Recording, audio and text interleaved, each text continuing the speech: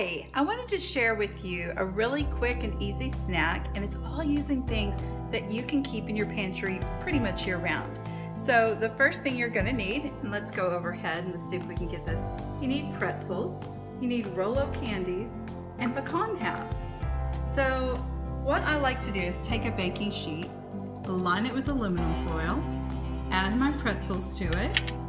Then I top the pretzels with Rolo candies, and I bake this in the oven at 350 degrees for about 5 minutes.